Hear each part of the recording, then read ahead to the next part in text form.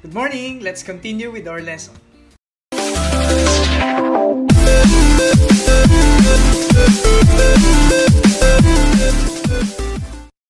The succeeding sections will discuss how the special journals are used in conjunction with the general ledger, how they look like, as well as how and when postings are made to the subsidiary ledgers and control accounts in the general ledger. Using the special journals and postings to the control accounts and subsidiary ledgers. Okay? Tulad ng sabi natin kanina, sales journal. Used for all sales of merchandise on account. So take note, other authors have different interpretation dito. Okay? Sabi nila ba sa sale daw on account papasok sa sales journal, which is actually wrong. Okay? It must be specifically stated that only sales on account ng merchandise. Hindi kasali dyan yung hindi merchandise. Well, maybe they have their own reasons. Second one, cash receipts journal. Used for all cash receipts, including cash sales. Basta tumanggap ka ng cash, papasok yan sa cash receipts journal. Purchases journal. Lahat ng purchases, ito rin, on account ng alin? Merchandise. Pag hindi merchandise, dapat hindi sa purchases journal. Pasok mo sa general journal. Okay? Cash disbursement journal. Used for all disbursements of cash, including purchases. Sabi, all disbursements of cash. O yun, including purchases for cash. General journal, catch basin, book of original entry. Transactions that do not qualify in any of the above special journals shall be recorded herein in the usual manner. Okay, sales journal. When the company makes credit sales of merchandise, entries are made to the sales journal. So, tulad ng sabi natin, lahat ng sales on account ng merchandise sa sales journal. This special journal only handles credit sales of merchandise. Sales that are made for cash are entered into the cash receipts journal. When credit sales of assets other than merchandise is made, the general journal is the one involved. Tulad na sabi natin. In the sales journal, only one line is needed to record each transaction. Understood? The debit goes to the customer account and the credit goes to the account titled sales. Kaya kung titignan mo dito, okay, tulad ng example natin kanina, if you still remember yung usual way, eto pa rin yung mga pinagbentahan natin, si Aquino, Bermal, Caballero, tsaka Dagarag. They're the same. Same amounts also we have used to compare usual and the special journals using the special journals. Pagka in-enter mo siya dito sa sales journal, understood, ang journal entry dyan, debit accounts receivable, credit sales. So, tulad ng sabi natin, only one line is needed to record the transaction. Yung transaction para kay R. Aquino Grocers, isang linya lang, only one line item. Ano pa? Later on, mababanggit natin. Pero actually rito, kung gusto mong, tignan na. Pero mamaya na lang. Okay? Number 2, the account titles do not have to be written repeatedly. Correct. Since it is understood that the debit goes to the receivable account, the credit goes to the sales account. Unlike journalizing in the general journal, explanations are no longer necessary. Wala na yung to record. Yan. To record sales on account. To record sales for cash. Dito, pagka pinasok mo sa sales journal, understood. To record sales on account yan. Of merchandise. Yan. Usually,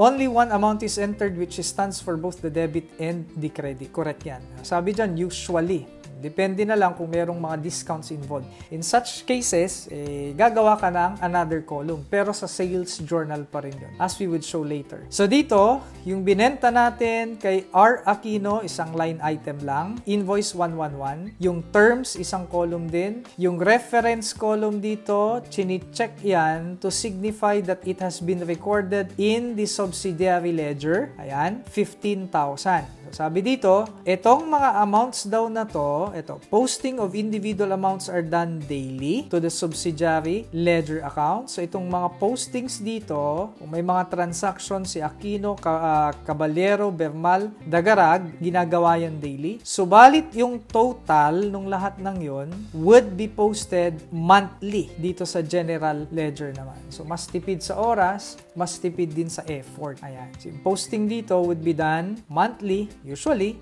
dito naman daily. Okay? If another credit sales is made to say, for example, R. Aquino Grocers on December 12, then the same procedure is repeated. Dudugtong mo lang siya dito sa baba. Alright? Assuming daw may December 12 ka dito. O, the invoice number 115, for example, are Aquino Grocers, okay? The terms, etc. as well as the amount. Ayan. A check mark is placed in the reference column to indicate that the daily postings to the customer subsidiary ledger has been made. Nabanggit ko na din kanina yan. SJ1 means the data originated from the sales journal's first page. Ayan. Next, sales taxes and the sales journal. Tulad ng sabi natin sa chapter 8, when goods are sold, the company may be required to withhold certain percentage in behalf of the government for collection of sales taxes such as VAT. This amount would eventually be remitted to the government. In such a case, nasabi ko na rin kanina, another column will be created for such an amount that is withheld. Output tax. So, same principle. Magdadagdag ka lang ng isang column dito. Mas efficient pa rin ito kesa yung usual way. Alright? Next. Pangalawang, special book of original entry, cash receipts journal. All cash receipts are recorded in this journal. Therefore, all transactions entered here involve a debit to cash. Correct. But unlike the sales journal that automatically debits only accounts receivable and credits only sales usually, the cash receipts journal, although ang debit mo ay cash, madami kang possible credits. Minsan, may iba ka pa ding debit pagka may discount involved. Correct? Okay. In the cash receipts journal, when sales are made for cash, the credit goes to the sales account. Tama yon. When a customer pays for purchases, credit goes to the accounts receivable account. Tama. Nakakolekta ka. Credit mo yung receivable, pero debit mo pa rin cash. Pagka for cash, debit mo yung cash, credit mo naman yung sales. Oh, very basic, correct? When a bank loan is released in favor of the company, tatanggap tayo ng cash, credit, bank loan payable. Basta pag sinabing cash receipts journal, tatanggap ka ng cash. So, naturalmente, debit to cash. Pero nga sometimes, may iba ka pang debit. Say, for example, pagka may discount na involved. When something is bought for cash, say merchandise or office supplies, then eventually returned to the vendor for a refund, tatanggap ka uli ng cash. Credit goes to the office supplies, the debit goes to cash again. Okay? So, debit columns, pwedeng cash, sales discount, other accounts, sometimes called sundry accounts. This is read as sundry. Ibig sabihin ng sundry ay various or iba't iba. Okay? May narinig ako, basa niya sundry, hindi ho sundry, okay, accounts. Ayan, credit columns, accounts receivable, sales, or other accounts. For continuity of illustration, we add transactions to May and De Castro wholesalers, December 1 to 11 transactions as follows. December 2020, 14, 15, 17, 18, 19, 20. Ito yung mga transactions. Okay? Nung 14, nagbenta kay H. Di Malanta, 17,000. Collected the entire amount owed by J. Bermal from the December 5 sale. Approved and released a 100,000 company loan. So, tatanggap tayo ng cash. In-approve yung utang natin. Collected the entire amount from A. Caballero for the December 7 sale. May and De Castro invested an additional 30,000. Returned office supplies purchased in the month of November costing 3,000. Natanggap natin yung refund. So, cash was received for this. So, dito sa ating cash receipts journal, i-rotate lang natin ito saglit. Ayan, cash receipts journal. Cash sales to H. Di Malanta, 17,000. So, debit cash. Ito yung debits column natin. It may either be debit to cash, sales discounts, or others. Things that won't fall dun sa first two columns. Credits may either be credit to sales, accounts receivable, or others. Those that does not fall dito sa first two columns. When teachers like me teach in front of a live audience, we derive satisfaction to some extent from the interaction with students. Yung mga simpleng pagtawa mo sa mga jokes namin, they mean something to us. They make us happy. But teaching in front of the camera is a different thing. We don't even know if you're there. We don't even know if you're listening. So, a simple like dun sa ating video or a simple present, sir, nandito po kami, nakikinig. We are watching, sir, will inspire us. When teachers like me teach in front of a live audience, we know that you're there. But teaching in front of the camera is not merely sharing our content. It means sharing our time, our devotion, and above all, our passion. So, yung simpleng pag-subscribe mo sa amin, it lets us know that you are there and we are here to continue what we are doing. So, ngayon pa lang, nagpapasalamat na kami. Diyan sa yung subscription, it inspires us. It inspires me to wake up every morning, prepare discussion materials, and continue what I am doing. So, thank you so much. Please continue sharing and liking and subscribing. Thank you. So for December 14, cash sales to HD Malanta, debit cash 17,000, credit sales 17,000. So as simple as that. No explanation needed. Wala yung to record. Isang line item lang, tsaka mas mabilis siyang gawin. Ayan. Collection on account, description na lang. So umabot siya sa discount. So may sales discount na na-avail si J. Bermal dito. Alright, lalakihan lang natin ng konti for the meantime. Ayan. May collection dito within the discount period. So, 20,580 and 420 pesos. So, tignan mo yung book mo. It has the same exact information. Credit to the accounts receivable. So, nakadalawa ka na kaagad. Bank loan.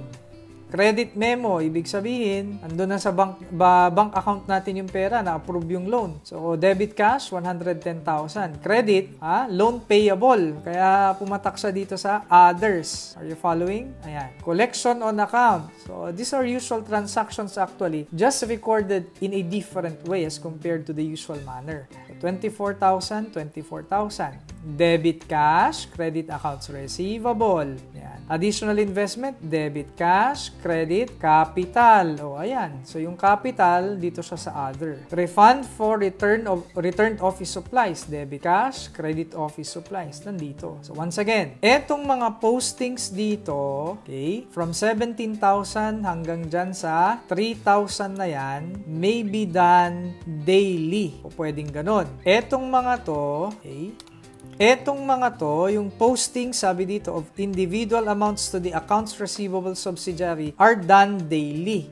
Pero yung mga totals, tulad nyan, eto, at saka eto, with the exception of this, are done at the end of the month, monthly. Samantalang itong total naman dito, they're not posted at all. Total is not posted. Makikita mo naman why dito sa ating flow. Alright? So, yung mga details doon, yung mga individual amounts doon, papatak dito daily. Dun sa general ledger, pwede once a month. Okay? Rotate uli natin.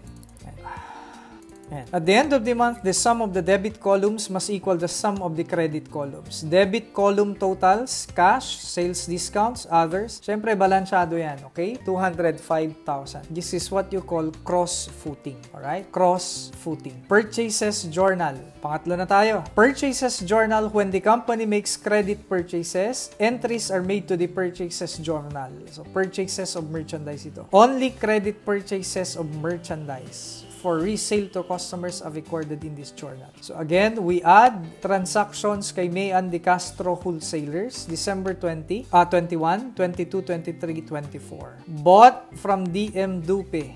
Bought or purchased from M. Flores. Purchased Malong Maramba. So alam natin, pagka bumili ka, debit, purchases, credit accounts payable if it is on account. Paulit-ulit na lang ng ganon. These are 4 similar transactions. So pag ginamit mo yung purchases journal, just the same, tulad kanina dun sa sales journal, when sales on account would be recorded to that particular special book of original entry, ganun din dito sa purchases journal. Alright? So, debit, purchases, credit accounts payable. Basta pumasok siya dito, understood, debit, purchases, credit accounts payable. Just the same, no explanation would be needed. Only one line item. The details here would be posted daily, but the total here would be posted monthly. Tulad kanina. These are your general ledger controlling accounts, okay? And these are your subsidiary ledgers. Alright.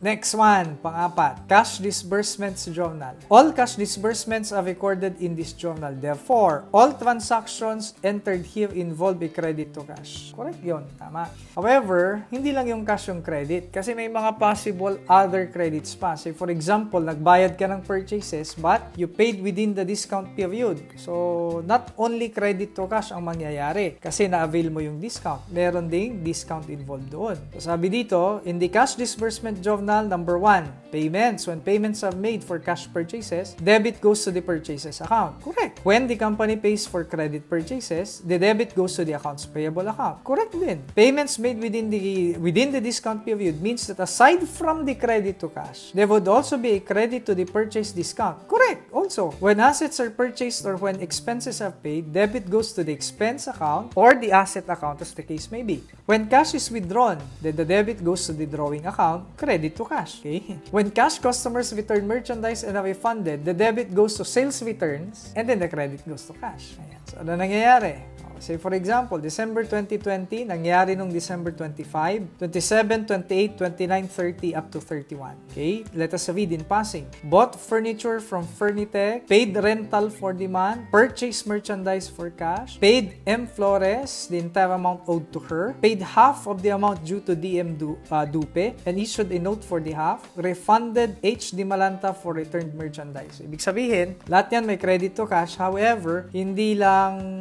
ganun kasimple because there are other debits and credits. Alright? Rotate muna natin to.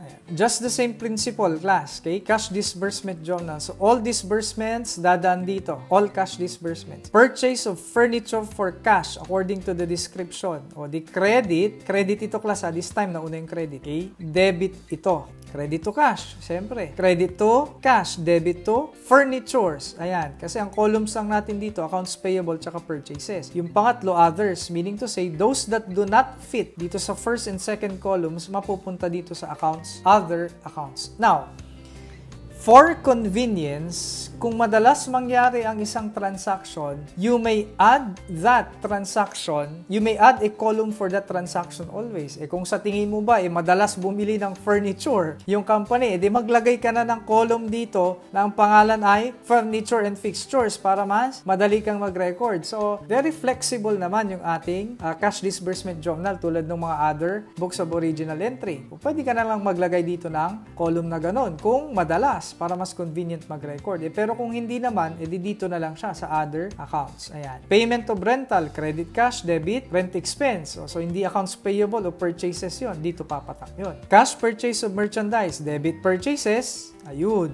Credit, cash, so on, so forth. Once again, all of the details will be posted daily. So, sabi natin, the totals would be posted at the end of the month. Okay, except this one, yung others, would not be posted. So, yung 16,800 dito, ayan yung, this one is supposed to be 16,800.